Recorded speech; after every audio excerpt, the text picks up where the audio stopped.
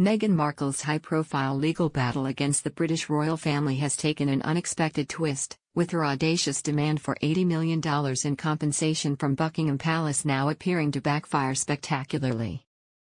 Meanwhile, her husband, Prince Harry, is reportedly facing the prospect of financial ruin as the fallout from the couple's controversial actions continues to reverberate.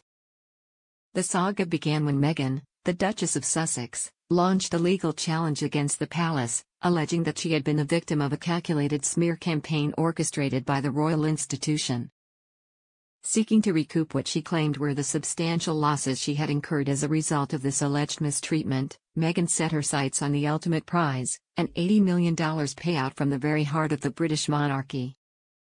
However, the tide appears to have turned against the former actress, as new reports suggest that Meghan's legal strategy has been dealt a significant blow.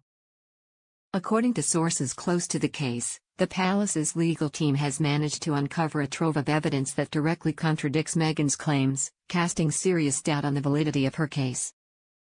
The palace has been meticulous in its preparation, and they've managed to assemble a formidable defense, said one insider, speaking on condition of anonymity. Meghan's demands for such a staggering sum of money have been met with incredulity, and the evidence they've uncovered seems to undermine her entire narrative.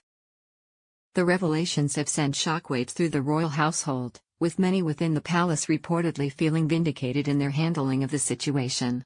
There's a sense of relief that the truth is finally starting to emerge, said another source. Meghan's attempt to extract such a massive payout has been seen by many as a blatant cash grab, and the palace is determined to ensure that justice is served. But the fallout from the legal battle has not been limited to Meghan alone. Prince Harry, her husband, is also facing the prospect of financial ruin as a result of the couple's actions. According to reports, the Duke of Sussex has been heavily reliant on the substantial inheritance received from his late mother, Princess Diana, to fund his and Meghan's lavish lifestyle since their departure from the royal family.